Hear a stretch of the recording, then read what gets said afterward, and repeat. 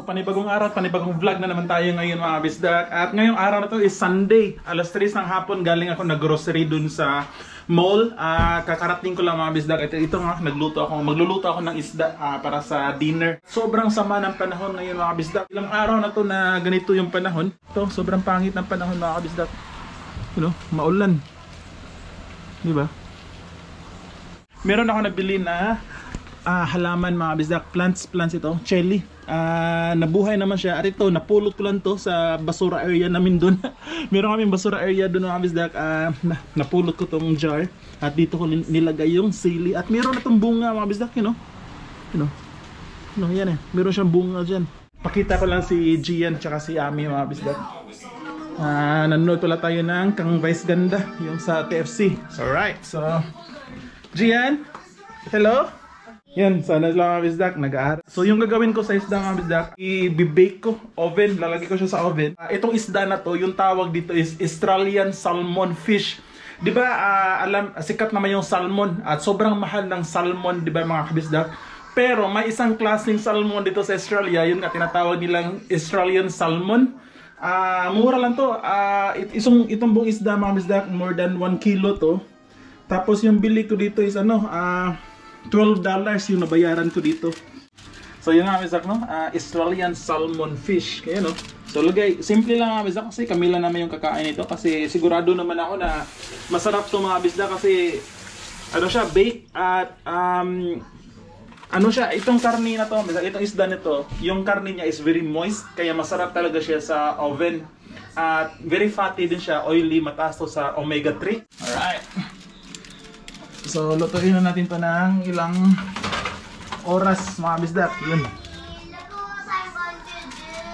Yeah. Wait, you want to see the fish, Gian? I'm cooking fish. Alright, so ano lang. Set natin to sa 180. 180 muna. Tapos yun. Alright.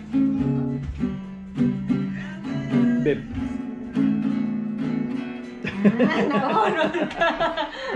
So habang hinihintay natin yung isda mga Bisdak, naglilinis ako yung lumang iPhone ko. Ano to siya mga Bisdak? iPhone 8 Plus. Binenta ko siya, pinost ko siya online sa Gumtree. Merong bumili at napakaswerte nung bumili mga Bisdak kasi sobrang mura yung bigay ko, $280. I'm not sure kung mura na yung $280 or mahal ba yun, basta mostly pag nagre-research ako, yung nakikita ko na presyo is nasa $400 to $450. Kaya napakaswerte, di ba? Kasi $280 yung bigay ko. So magmi-meet kami mamaya dun sa post office, 4 PM yung sabi ko sa niya. Yun ang Bisdak ko. Ni-reset ko na siya. Dili siya, no? Hindi siya yung salmon na salmon talaga. Pero family siya ng salmon. Kasi yung forma niya, para siyang salmon. Pero yung mahal na ba kayong salmon, di ba? Yung original na salmon talaga is magkano yung kilo? Siguro mga $50, $30 yung kilo. Ito, yung kilo nito mga Bisdak is $5 per kilo. Itong Australian salmon. So ito yung mga Bisdak, no? Naluto na siya. More than an hour siya. More than an hour ko siya niluto kasi sobrang laki niya mga Bisdak, no? Sarap niyan. So excited tayo mga Bisdak na isawsaw natin dito sa sausawan natin, no? Yun, no? So pero i-double check siguro kasi papakainin namin si Gian mga Bisdak ng isda. So yun lang. Enjoy muna namin tong namin mga Bisdak, itong dinner namin. Check lang natin yung mailbox natin mga Bisdak. Kung meron ba naman. Walang letter. So papunta tayo sa post office mga Bisdak kasi doon ko imi-meet yung gustong bumili nitong lumang iPhone ko. Nabenta ko siya for $280, you know. So yun, pupunta yung buyer dito kaya imi-meet natin siya mga Bisdak. Samahan niyo ako. Mayroong tinapon ng mga damit mga Bisdak ko. Diba? Kung sa atin, pwede pa siguro to. Pwede pa pamigay ba?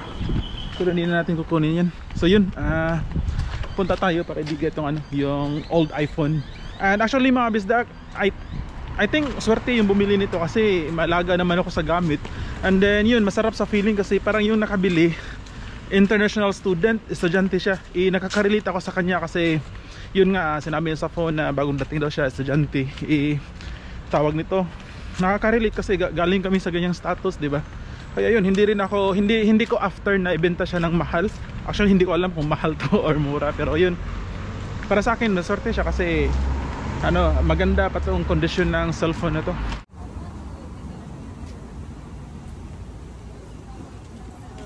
Cellphone bro. Adante. Buhay? Yes. It's a free parking or car parking? No, you don't need to do it. 8 plus this iPhone.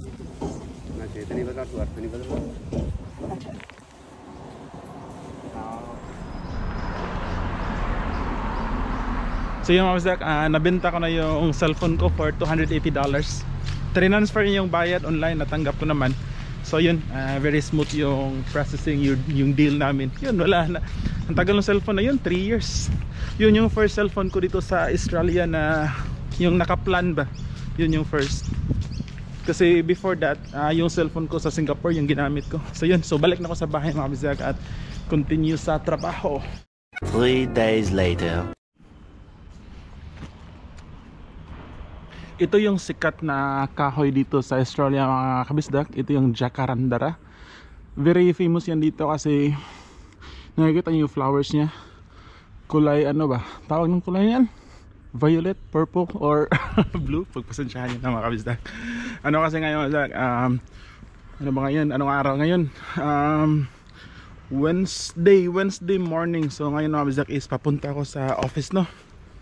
Doon ako magtatrabaho ngayon sa city, kaya samahan niyo ako ngayong araw na to. Tingnan natin kung ano yung magagawa natin dun sa Sydney. So punta muna ako sa train station mga kabisdak at enjoy, meron akong coffee.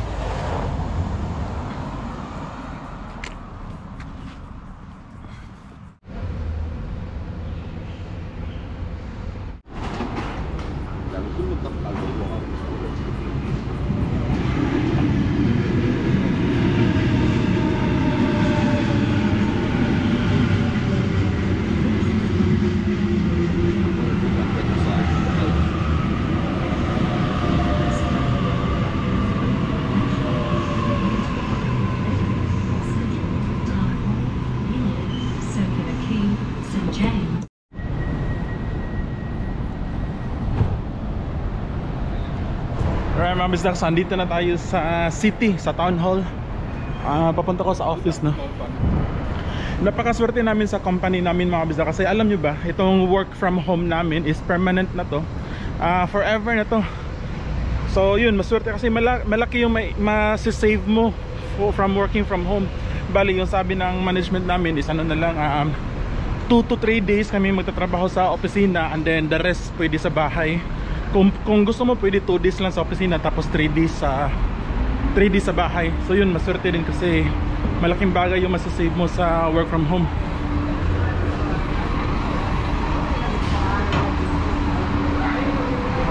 Ito yung opisina ko mga Bisdak, oh. Nakita lang, yan yung office namin. So right, pasok tayo dun. Andun yung entrance. Kasi yung harap nga dun is park, yan oh. Park engine. And then dito naman is food court to dito, kaso sarado pa kasi maaga. Yun, ganyan yung trabaho ko dati mga Bisdak, cleaner. Na-try ko yan, walang buwan. Alright, let's go. So ito yung sa basement. So mag-check in tayo dito. Alright, check in muna ako kasi. A few inches later.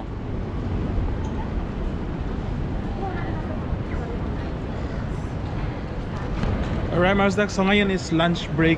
Lunch break ko ngayon mga Bisdak. And then naisipan ko na kumain dun sa Thai restaurant. At the same time, kasi matagal tayo hindi nakabalik dito mga Bisdak. I think mga more than a month tayo hindi nakabalik dito sa city. Kaya naisip ko na maglakad tayo dito, no, sa town hall. Isa sa pinaka busy na street dito. So yan, no.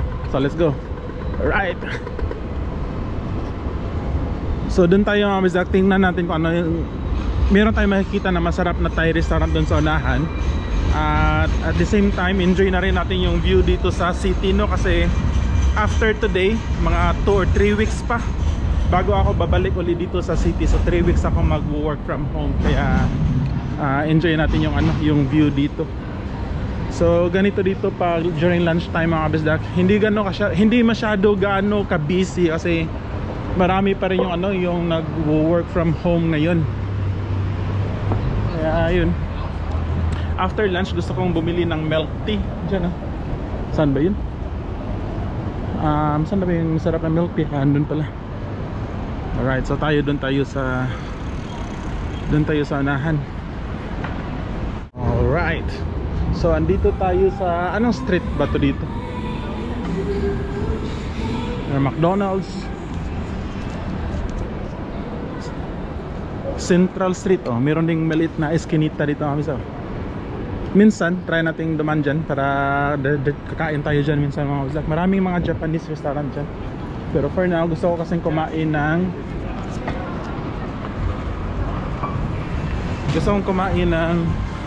ayan dyan, Japanese shop. Gusto kong kumain ng Thai restaurant.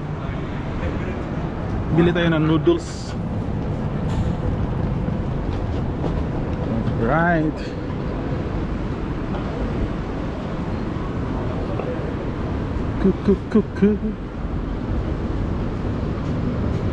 Meron ding malit na eskinita. Alright.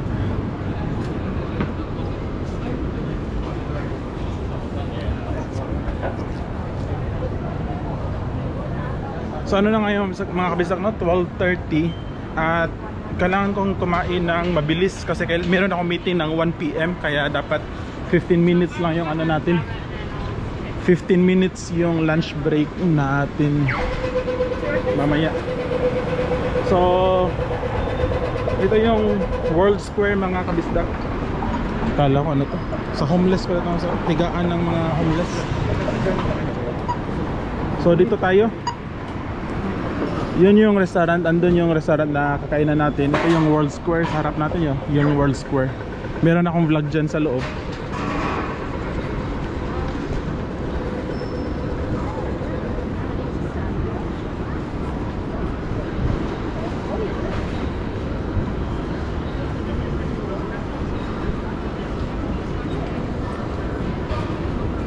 Alright, so dun tayo sa unahan ng Bisdak, malapit sa maraming mga sapatos. Doon tayo kakain ng Bisdak sa harap. Oh, dito tayo sa Red Walk Thai to go. Alright, meron silang all day menu, $900. So dito tayo. So let's see, dito pala tayo mag-order mga Bisdak, pero pili muna tayo para yung mga menu dyan. Alright, so order muna ako mga kabisdak. Ito yung bibilhin ko mga Bisdak, pad siu ew crispy chicken. $9.90. Pasensya na sa pronunciation mga kabisdak. So ganito lang mga Bisdak, yan, piliin mo lang yan. And then no, ayaw ko na nga doon. Check out. Tapos dito na rin tayo magbabayad mga Bisdak. Nagbayad na ako. So ito yung nabayaran ko, yun, approve. Yun, mayroong resibo na lalabas. And then order number 17 tayo. Hintayin na lang natin yung order natin dito. So upo muna tayo dito mga Bisdak. And tatawagin yung number natin, which is ano tayo, number 17. Tatawagin din sa counter pagluto na yung in-order natin. So ito na yung order natin mga Bisdak. Dito tayo upo mga Bisdak sa may, gusto ko kasi dito. Alright, so ito yung order natin mga Bisdak. Noodles na may crispy chicken, pad siu ew, paano ba i-pronounce to? Alright, so let's try. Mukhang masarap naman siya mga Bisdak. Tikman naman natin. Ang sarap ng soy sauce. Tikman natin yung chicken mga Bisdak, kasi crispy chicken daw to. Sarap. Very solid, no, for $10. Very solid yung in-order natin. So kainin ko muna ito mga Bisdak kasi kailangan kong bumalik sa office in 15 minutes time.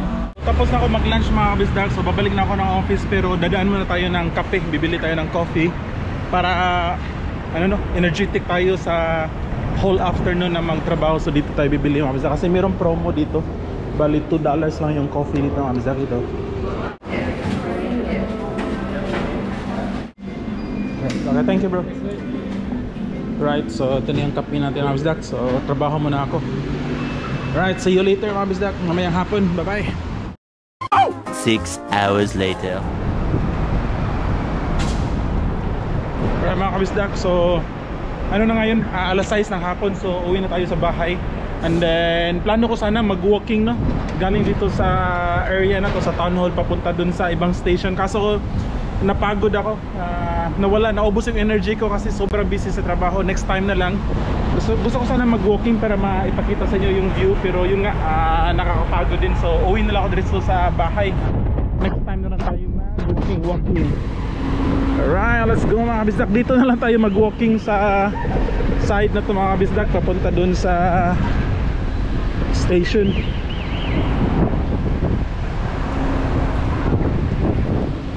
Ang sarap sana mag-walking ngayon kasi very windy ba. Kaso nga lang wala ako sa mood. Pangit din kasi na mag-vlog ako na wala ako sa mood. Hindi ko alam yung sasabihin ko. So dito na lang tayo mag-walking para ito pa lang street na to mga bisag. Ito yung pinaka main street galing sa office papunta sa station. So busy to every peak hours kasi marami naghintay ng bus station, maraming naghintay ng bus pauwi sa mga bahay nila. And then papunta din siya sa ano, you know, mayroong bus na dumating, di ba?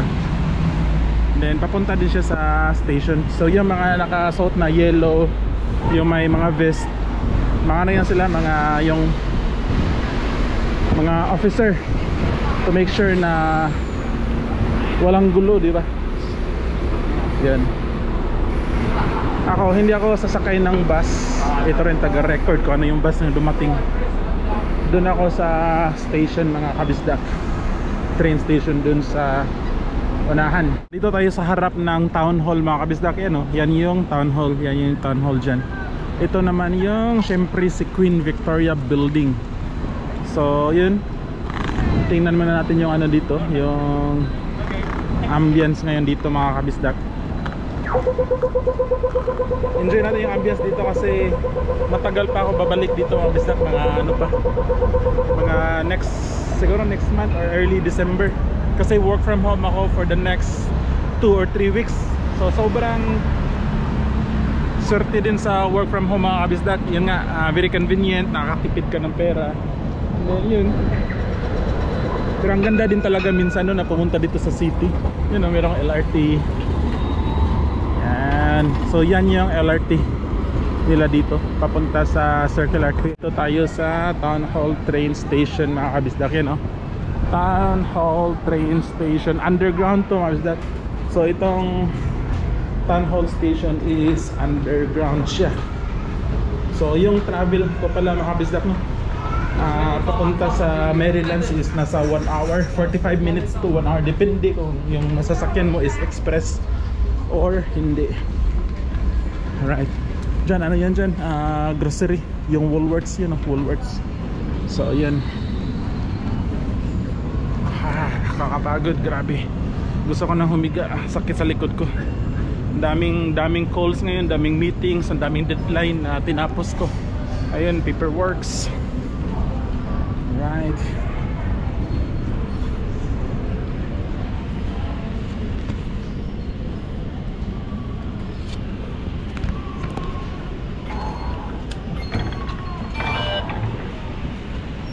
Alright, saan ba yung platform? Ano tayo? Platform 1 and 2. Right, dito tayo sa platform 1 and 2 mga kabisdak. Platform 1 and 2. Bali yung sasakyan natin mga kabisdak is Lepington, papuntang Lepington na train. So yung papuntang Lepington, ano yan, dadaan sa Maryland. Ayun, let's see kung ilang minutes yung sa Lepington. Hindi dito tayo sa kabila. Ito yung Lepington. 4 minutes. Sorry. So yan 4 minutes. Alright, so dito na tayo. Alright, so bye bye mga bisdak and see you sa next vlog.